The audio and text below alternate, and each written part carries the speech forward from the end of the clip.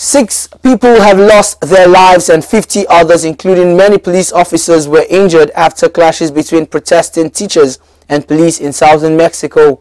The incident took place where 2 high-profile union leaders were arrested last week after being accused of corruption in the state of Oaxaca.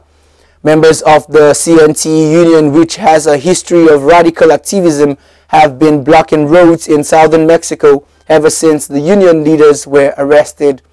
The authorities said the police were trying to clear the roads when unknown gunmen began firing at both sides in order to create chaos and conflict.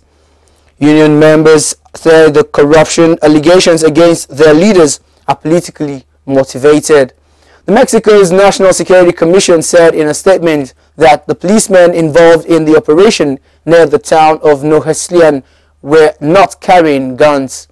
The state-owned oil company Pemex warned on Friday that it might be forced to close a refinery in the area if the highway linking Oaxaca to the capital Mexico City remained blocked. And now over to Mina Roshemone for some sport news.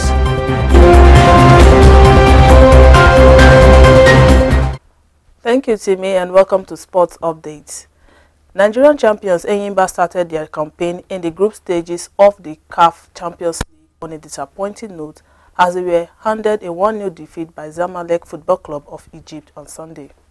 The game was delayed for a few minutes following heavy downpour at the Adoke Abesimaka Stadium in Port Harcourt.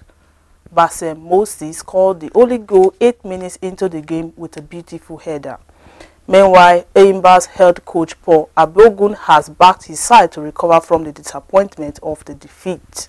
Enyimba now occupy the 3rd position on the log and must beat Group B leaders Mamelodi Sundowns of South Africa.